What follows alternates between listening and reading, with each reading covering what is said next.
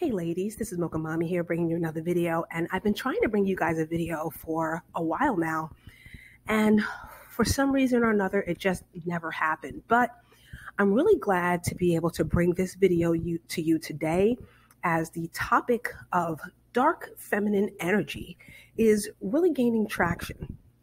Ladies, I think we talk about this in a very abstract form, but what I'm going to do is talk about how I was able to recognize my dark feminine energy and deploy it to my benefit.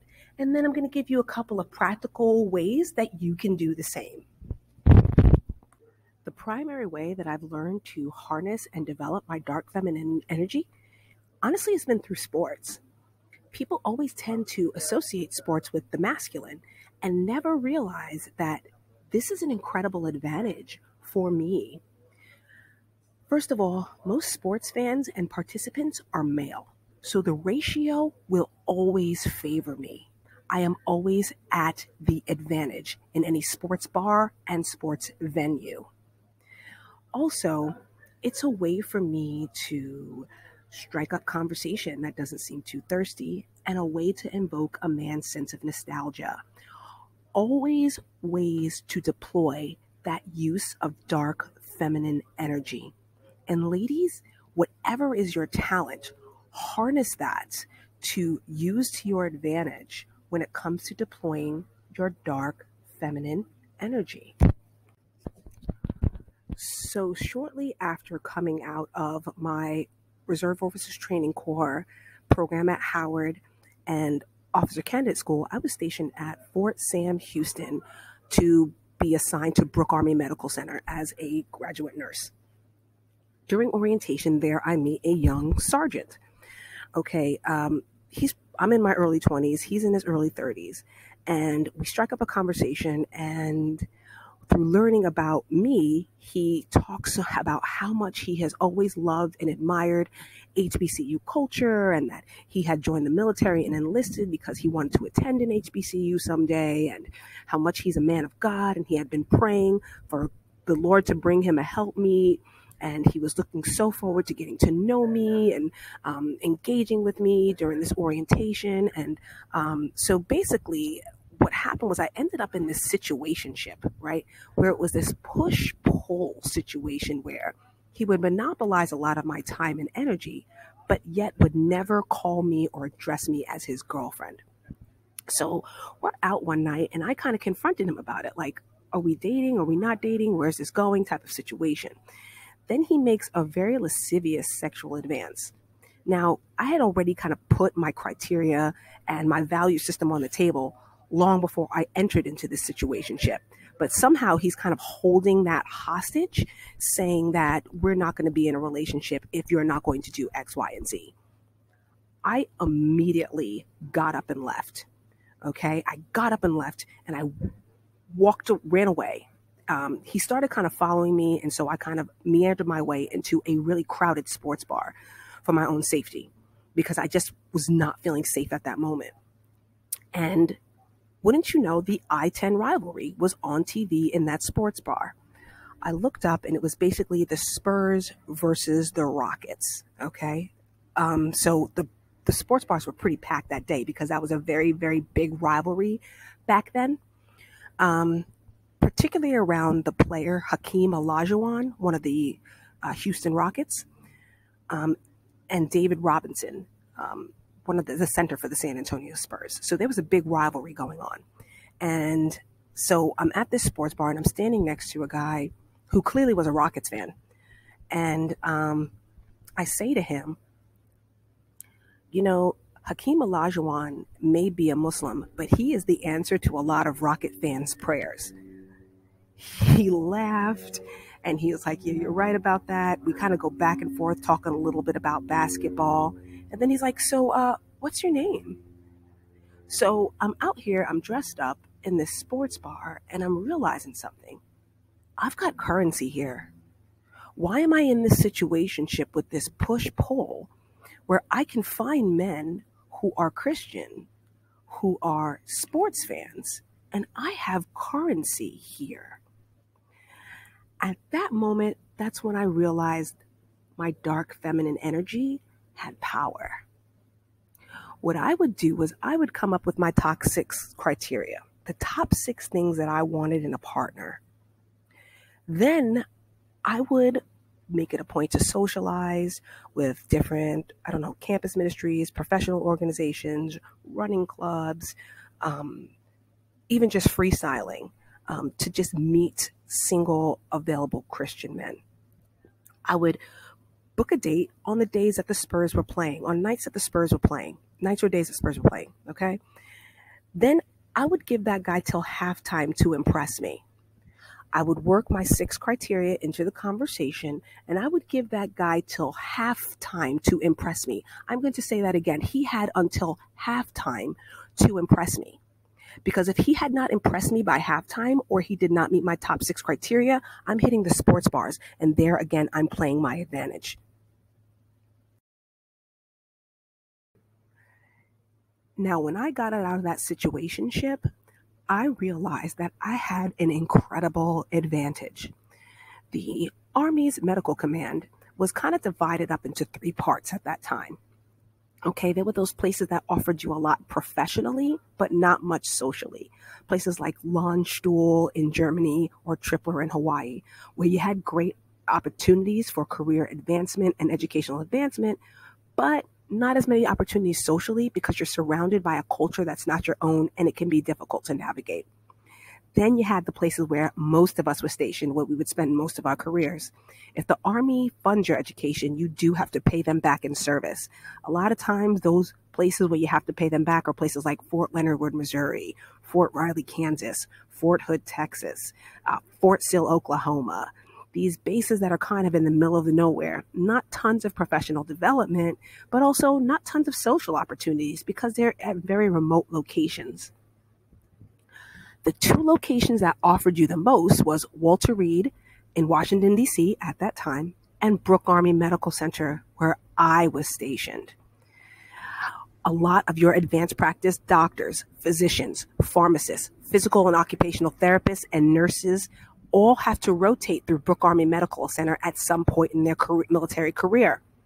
So you're around a lot of young up-and-coming professionals, and they're taking that opportunity and that advantage to go out and meet someone because they know a large part of their career is going to be spent in a place like Fort Leonard Wood, Missouri. They're really looking to lock down a partner before they go off to these remote bases and have a lot less opportunities.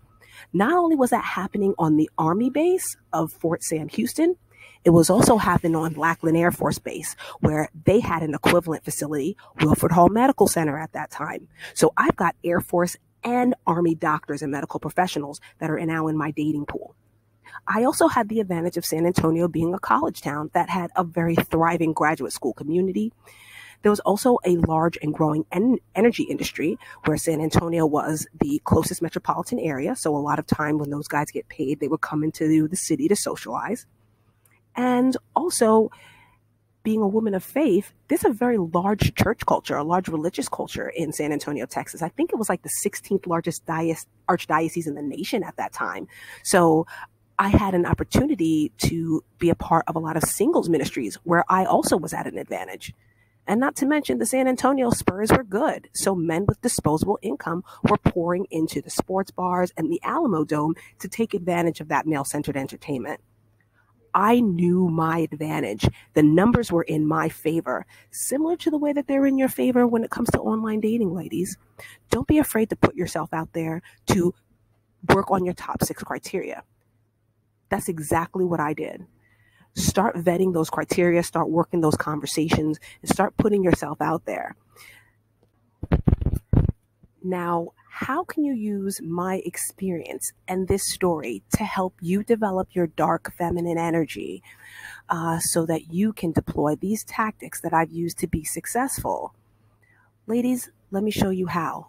It's through Major League Baseball's postseason. Some of you are at a better advantage than others, so let me talk you through it.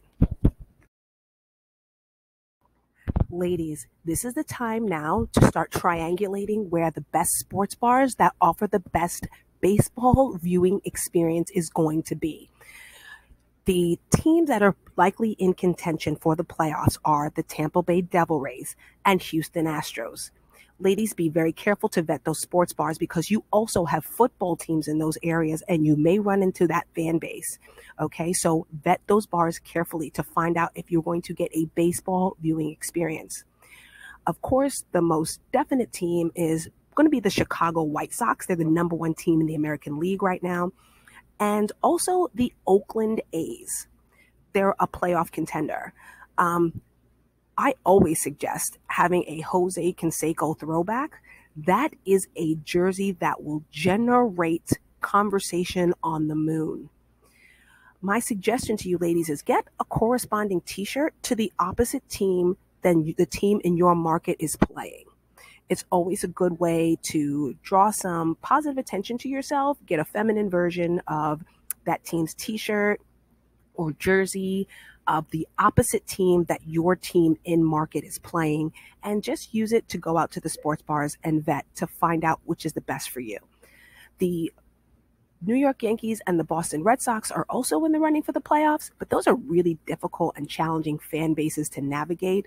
So just be aware of that. I wouldn't really troll too many of those fans because they can be a little mean. But for those of you who are in Tampa Bay, Houston, and definitely Chicago, take advantage.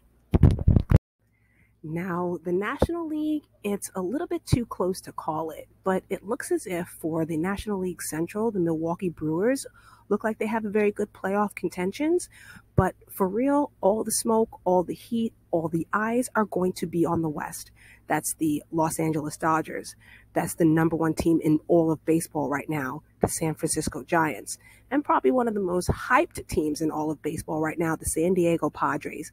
Ladies, start kind of figuring out which bars are going to be offering the best viewing experience for these types of matchups and what their opponent players are going to be, and start picking up some of the key talking points that are around these fan bases, okay? Now, ladies, you will not be an expert at navigating sports bars by watching YouTube, okay? That is not what I am trying to tell you. There were times when I would read comments after I did a baseball review or a baseball video, and I would get these comments saying like, I'm going to be a baseball expert. Okay, see, wrong. That's where you're wrong. Because the skill is not to navigate baseball. The skill is to navigate the fan base. That's why you got to find out which bars, which matchups, which times, which jerseys, which conversation initiation techniques. Okay, that is only experienced in real life. You can't do that on YouTube. I'm going to give you an example of real life versus YouTube, okay? Typically, when I'm the wing chick for some of my friends who are older, I'm talking like 35 and above, and we're at the sports bar and we're kind of looking around and surrounding the landscape because there's a lot of Houston fans around where I am. I'm in Texas. I always tell them to go for the throwback. So if you see a guy in a Nolan Ryan jersey, even if you're wearing the opposite team's jersey, go and start up a conversation like, oh my gosh, Nolan Ryan. I'm not the biggest Astros fan, but I have so much respect for him as a player. What's your favorite Nolan Ryan memory? Especially if the guy is older, you're going to invoke a sense of nostalgia, and he's going to really talk about maybe those times that he was at the Astrodome as a kid, or one of the games he may have watched with his family members, or some of the times that he may have had a great time in Little League and how he maybe wanted to be like Nolan Ryan when he grew up. And you're invoking this incredible sense of nostalgia when you address a man who's wearing a throwback jersey and was a fan of that player during that time. And men like to act like on YouTube like they're all logical and not emotional, but invoking a man's sense of nostalgia is a very good way to deploy your dark feminine energy to kind of get what you want out of that situation. Now, let's just say you go in with this YouTube reality. Well, you're over 35 and you hit the wall. Okay, let's just say some little young thing in her Fashion Nova dress walks into the bar around Game 7, which usually does happen. This does happen, okay? She's wearing her little Fashion Nova outfit. She's got her stuff hanging out. She's sitting at the bar. Now, that guy who's over 35 now has to compete with Every single guy in that bar looking at that girl has to compete for her attention. He has to take the gray hair in his beard, his receding hairline, and his little pot belly and go over there and compete for that girl's attention, knowing the advantage is in that girl's favor. And not to mention the fact that a lot of men who are mature, pretty much they're very repelled by women who have very obvious attention seeking behavior. That's like, they're not really into that. They're really not into like obvious, overt sexual attention seeking behavior. That's pretty much for younger and more immature men. More mature men appreciate common interests, good conversation, and a lot of times subtle ways of grabbing attention, i.e., the opposite team's jersey, is a good thing. But these really overt displays, that's not seen as attractive by more mature men. Just keep that in mind. Ladies, I am no baseball expert. And right here is the proof. When I made my first video about Major League Baseball, a subscriber had mentioned the San Francisco Giants. I had commented that the San Francisco Giants probably won't even finish above 500 this season, and those words came to bite me in the butt. Because now the San Francisco Giants is the #1 team in all of baseball. What I'm trying to demonstrate to you is how by deploying dark feminine energy, learning my advantage, honing my skills and my interest, I got out of a slippery situationship with a guy who wasn't even on my level to being the wife of a high value man. This is Mocha Mommy, and I'll see you in the next video.